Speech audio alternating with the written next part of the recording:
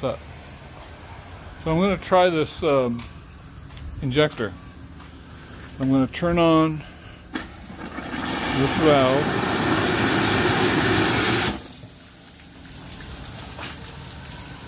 And it's not working. But it's sucking water out of the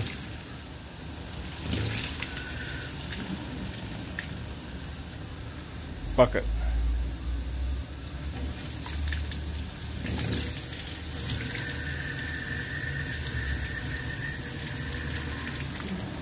Push it back in there a little bit more.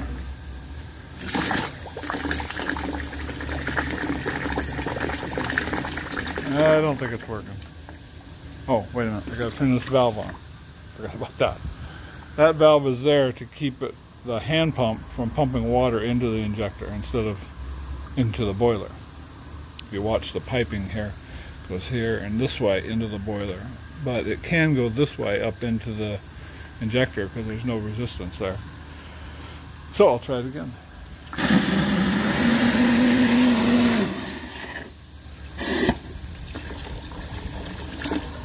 Oh, it's working.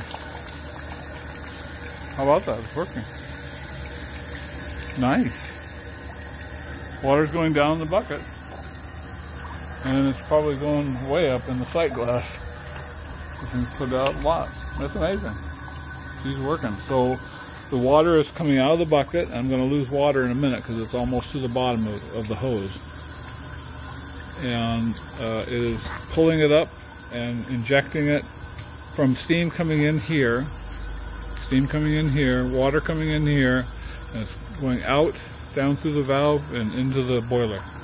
And look at the height of the water now. It's already 3/4. It was halfway up. So, that's pretty cool. We have an active injector.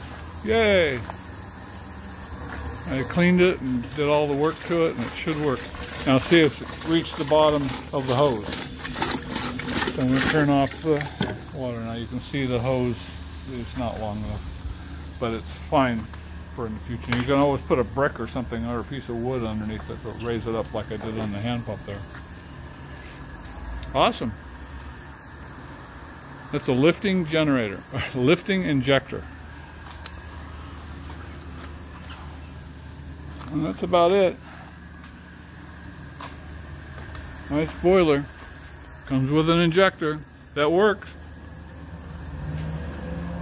I like that.